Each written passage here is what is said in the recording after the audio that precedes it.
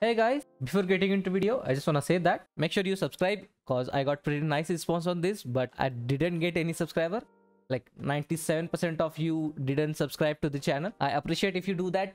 Help me reach to the small goal, which is 600 subscribers. Let's make it do that. So let's get into the video. This is the follow video on Fix Valorant secure boot and TPM 2.0 error. For most of you it worked, but for some it didn't work, and some of those who don't have TPM 2.0 support are having the same issue. The reason is Valorant is forcing us to meet these requirements, which is TPM 2.0 enabled and secure boot enabled in order to play. This is only for Windows 11. So if you are on Windows 11 and having this issue even after enabling secure boot and TPM 2.0, then you have to roll back to Windows 10 in order to play this game.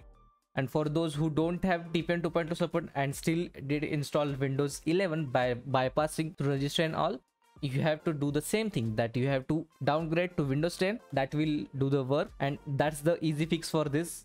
And I want to mention one thing as well, that if you are changing your UEFI your BIOS mode to UEFI, make sure your Windows is installed over UEFI mode. I forgot to mention this in my previous video.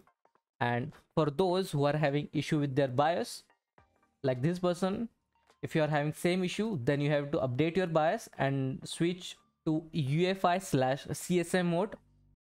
This will do the work, and your BIOS is up to date. Then reset your BIOS, and easiest way to reset your BIOS if you are not able to access your BIOS is to clear your CMOS by removing your CMOS battery and then short this jumper. This will reset your BIOS and you are good to go.